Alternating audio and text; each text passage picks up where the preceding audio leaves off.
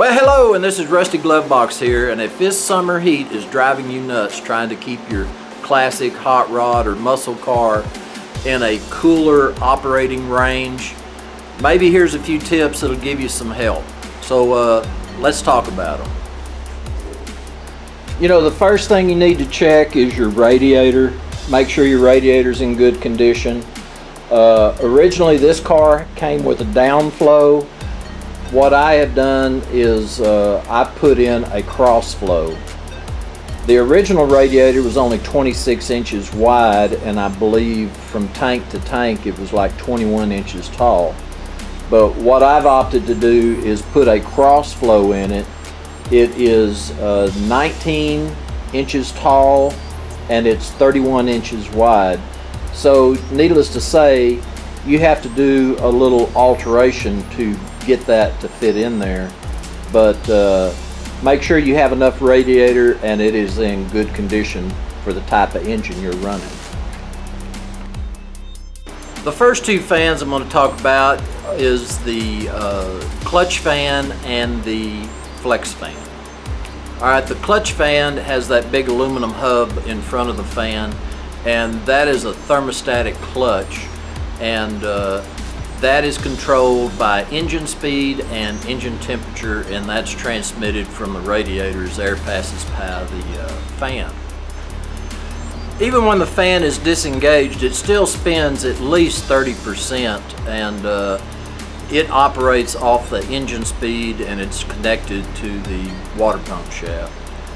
Sometimes this may cause a little extra wear to the water pump, but a lot of your earlier vehicles and some pickups even today still use a clutch type fan setup, and these are generally good on mild modification on engines and about 6,000 RPM.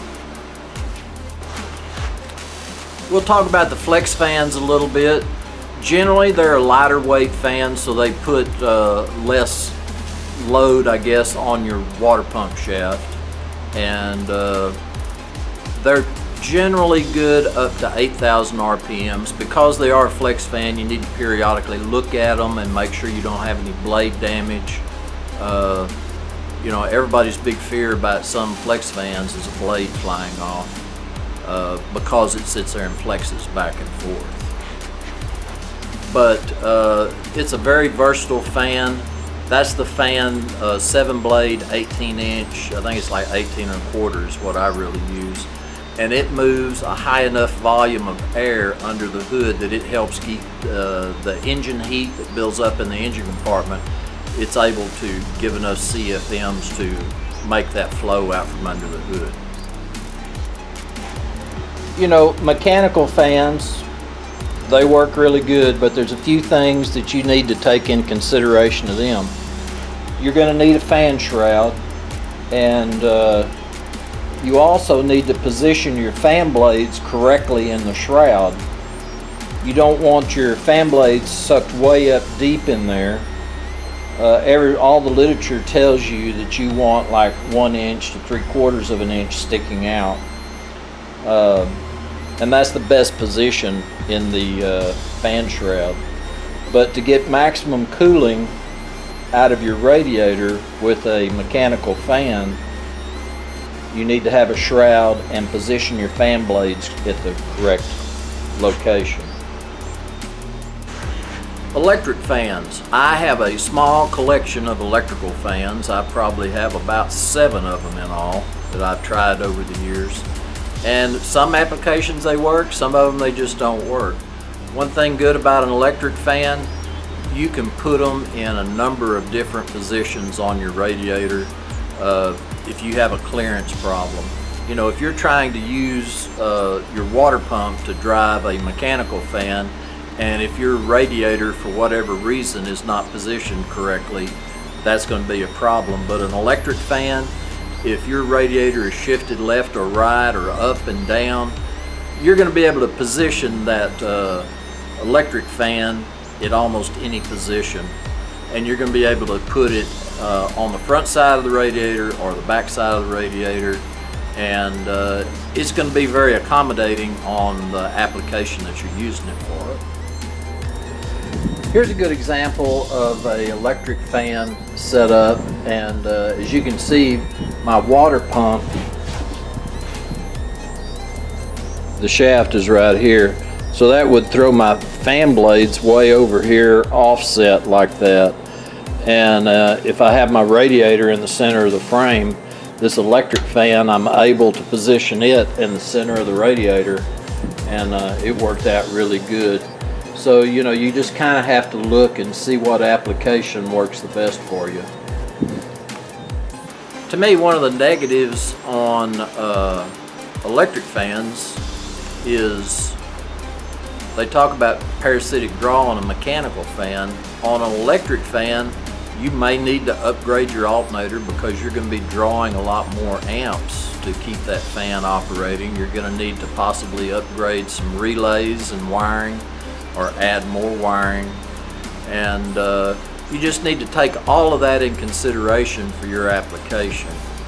It's not that, to me, one fan is that much better over another.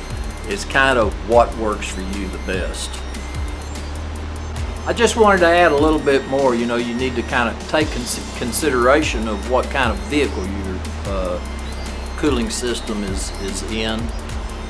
You know, if you have a car that it was from the 60s, say mid-60s on up, and especially a performance type muscle car, you know, the GM, the Ford, Mopar, all of that, well, you know, they were set up, their cooling system design was set up, and they're going to have good airflow through the radiator and good airflow under the hood.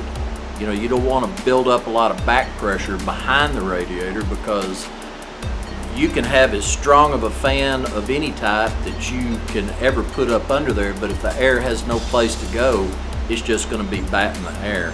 So, you know, if you have an earlier vehicle, you know, that thing probably had a 6-cylinder or maybe even a 4-cylinder in it. And so you need to evaluate your airflow under your hood. Do you need to add some vents somewhere under the car, in the wheel wells, something like that? Do you need to put a scoop on it? You know, do you need to widen the area where the radiator fits to where it'll take in more air? Do you need to put a spoiler on the front? And so that's just some things you need to kind of take in consideration. You know, it's not rocket science, but like all of us, we like to drive our cars, and just hope this little bit of information, you know, helps y'all on determining what type of system you need to use. So as always, I do appreciate y'all coming by the shop. This is Rusty Glovebox, and I'm out.